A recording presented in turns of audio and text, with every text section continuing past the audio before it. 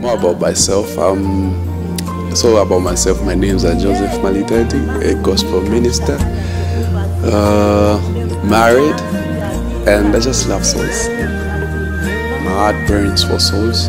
Every time I see souls that are in the society, my heart cries out, and I'm always praying that they're saved.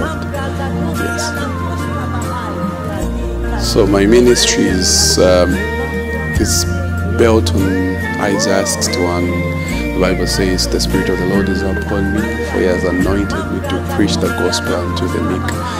And I feel it was meant for the society and the kingdom at large.